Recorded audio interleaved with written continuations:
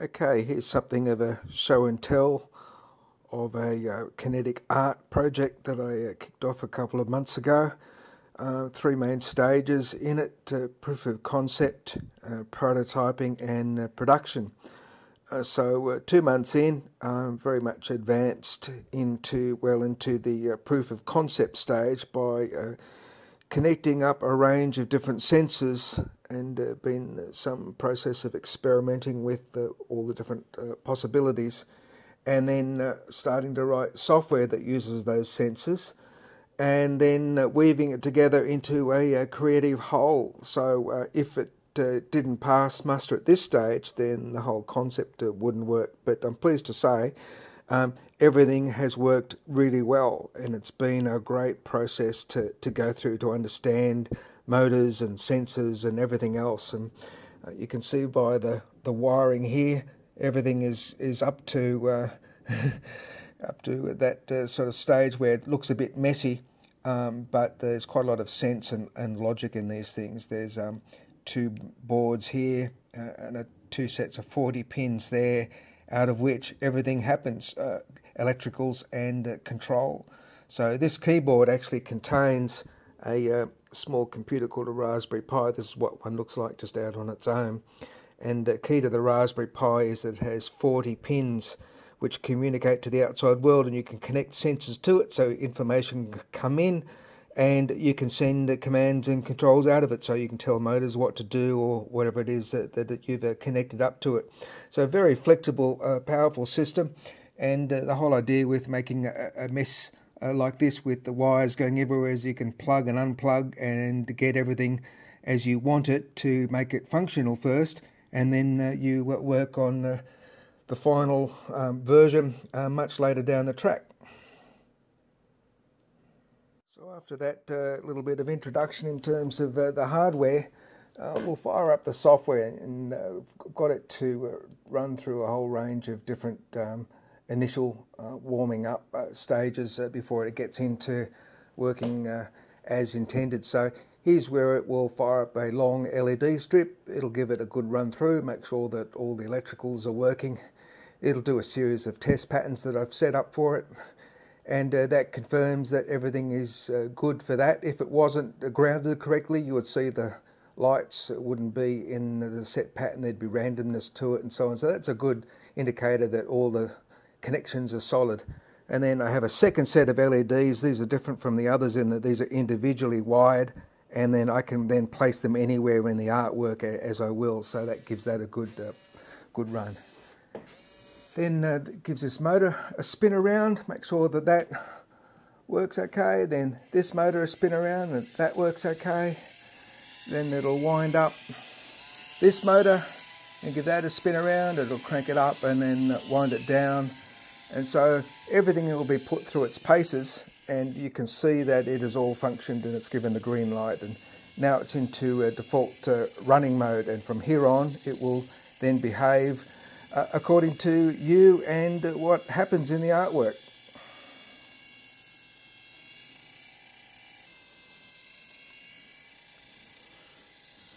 So after the warm-up process, it goes straight into its default actions, which are to restore the motor speed and other things to move around as they are meant to do. So you don't have to do anything else from here. You could just let it run like that. But a very key point about what I'm doing is, by including these electronics discreetly tucked away, you won't see it too overtly, is for you to interact with it. And here's a key sensor that will allow us to use the hand to control, in this case, motor speed. So you can see as I raise my hand and lower my hand, raise my hand and lower it again, that will make that motor spin up and down according to where I have my hand placed. And that's a key interactive component, and that's not the only thing that hand gesture can do. There's actually 6 different parameters about this system that we can control: lighting, light intensity, patterns, interval between pattern changes, and and the whole tempo and nature of the mood, if you like, of this art piece can be controlled with a simple hand gesture. We actually have a few more options other than that, but that is at its most simplest. And then if you want to get more complex and have more control, I've also built in the methods for doing it. We'll take a bit of a browse and see what it's doing on its own here. This is a track selector. It's just using a simple arm at the moment, pointing in different directions, but that will send balls running down chutes to each one of these 4 possibilities. Exactly which one it chooses depends on a couple of things. First of all, it's random chooser, but you can bias it towards one end or the other, again with a simple hand gesture. And the art piece will be designed such that there are quiet sections and there are faster sections, and you could just simply say, well, I'd like a quiet one, or you'd like a faster one with all the bells and whistles.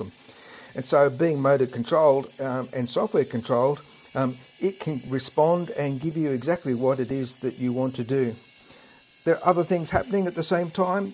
This will be a ball lift. It's just got a rock at the moment, giving it some load on the motor.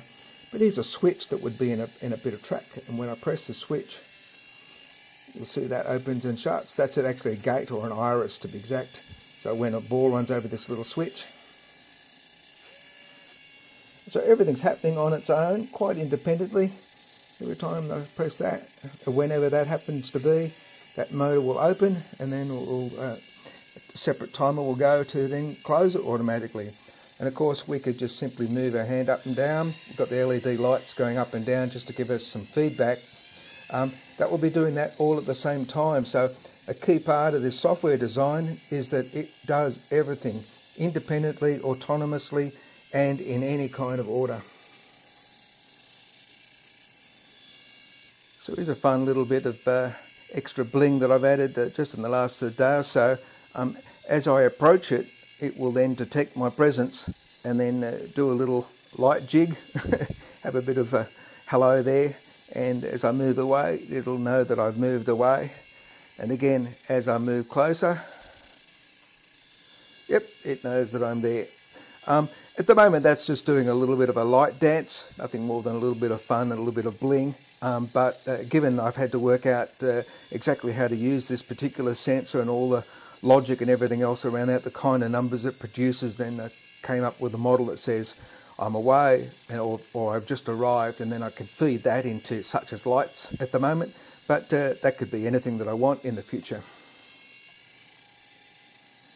So as this whole software project has grown with time, I started out initially with just wanting to do a single hand gesture controlling motor speed, and that's all it was going to do. But then more and more ideas occurred, necessitating a graphical user interface. That's what this little box here in front of us is. So we've got a few different options here. For example, this is the drop-down list of all the things that you can change simply by waving your hand. It will tell us statistics on the next page of how far we've gone in terms of total ball distance travelled, and all kinds of statistical updates happen there. Just to tell us information about our lights and what we're currently doing with them, how bright they are, intervals, patterns, all that kind of stuff. This is the list of tasks, which happens to change every fraction of a second or so according to whatever's happening in the world. And this is the list of events that are happening over time. We're up to 2,230 events at the moment since we first started. A heck of a lot going on, much more than you think. These are the different connections so that I can make sure everything's physically wired up okay. And then we've got some additional parameters here sitting in the back, some additional switches and parameters and things that I can configure outside of the software. So I don't have to change the software to change the behavior. I can put these things in external text files, such as this configuration file that you see here, and change the numbers and fine tune it without having to change the software. So it's very, very powerful. The last item down here is this wonderful concept called scripts. Scripts are the ultimate control. So whereas we can have a single hand gesture go up and down to change a single parameter such as motor speed or lights and so on, this scripting language that I created has infinite abilities to fine-tune the behavior to do exactly what we want. So they come up as selectable lists, that you can see here, and you can see what one of these looks like. For example, here's a thing that says I want to have a slow, easy mood, so it gives us a time frame, it gives us a lighting range to work with, and so on. And then the whole system will then create this whole effect for us as we've described. This is something that you could never do in software, because you'd be running around in circles trying to think of every possibility. But with one single facility, I've given it infinite ability. So this is a set of commands that says I want nice and slow and easy. And this set of commands, when run, will give it a whole different vibe. Lights will go really high, things will speed up, and so on. And I've got actually 4 different time frames that all add on to each other. And so it'll just repeat this in a cycle, because that's the commands that we've put into it. So the actual full list of commands that are available is quite extensive. We've got repeating patterns, we've got LED patterns, we've got colours, and we've got lift speeds, intensities, and everything else can all be varied with time. We simply say this won't change from this to this over this time frame. It'll calculate everything and do it all for you, and then I can save those things off with small script files, and those things will appear in a named list. So all I've got to do is tap, select, and I've got it instantly customized. Beautiful. It behaves amazingly well. So last but not least, what does software actually look like? For this particular thing that I've been doing, I've got up to 4,500 lines of very compact, detailed and highly tested code. If you start out with just a simple connection, such as just a motor and sending it the command, or have a sensor and reading some values from it, that can be done in 6 or 7 lines, very, very simple and straightforward. But building something that is industrial strength, commercial grade, integrated and so on is where things really expand. You've got to be very formalised in terms of your data structures and in terms of your coding layouts and everything else. And that's why, it's 4,500 lines of code to do all the things that you just saw in just a few minutes. So to give you an idea of what 4,500 lines of code looks like, every single thing here has been done by one by hand. Nothing here is generated. Everything gets thought of and tested out, go through data structures and everything else, and tables and everything else that supports the definition of the state of the system. And then we go through this whole section here that's all to do with that scripting language that I talked about. This is all the software that allows you to type in commands and for it to recognize what it is that you want to do and for it to do it. And so, that's got to happen somehow, and this is all the code that handles that. So it turns your English and commands into stuff that the machine understands and does. So you can see it goes for some time. And then we move into section by section. This is part of what you call well-organized code. You've got different sections for different things.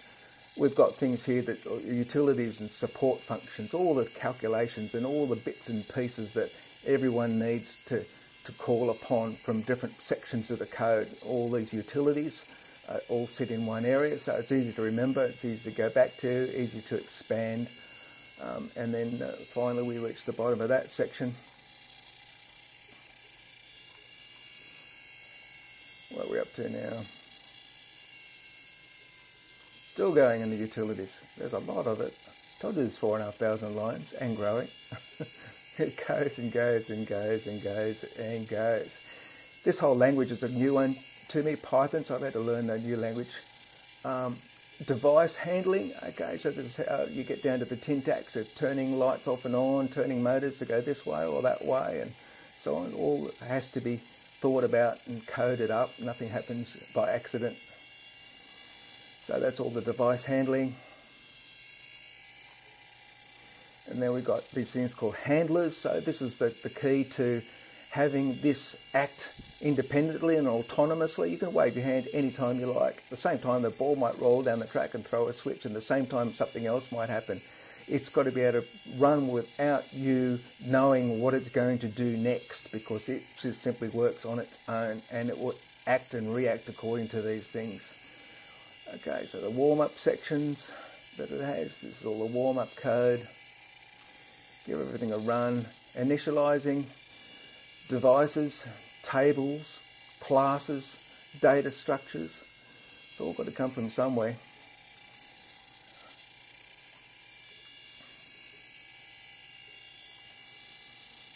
Still doing initialization of tables. There's a lot of stuff in here. And the graphical user interface. Again, all layouts have got to get defined, and they've got to be given a structure, and then they need to be given references so that I can put things into different fields of the graphical user interface. Again, you know, it's got to happen somehow. So this is all the code that does that. Usually when you see something that's simple and easy to use, that means there's a lot of work going on behind it. And finally, we're down into the running of the system, the sort of the core, if you like, and where it branches out from there. And it can go through and warm the system up and run it for us. So that's it. That's 4,500 lines of code, well, nearly 4,700 lines of code as we speak. So I hope that gives you some idea of what this beast looks like. It'll be a fair while before I move out of the prototyping into the prototyping stage from the proof of concept, but I'm happy with the proof of concept. Everything is working famously, and I can rely on it to work for hundreds of hours that I need it to work, so that when I do on the next stage and actually build something around it, it won't be a waste of time, because I know that the underlying parts to that point have worked perfectly. So that's it in a nutshell. Hope you enjoyed a quick look around.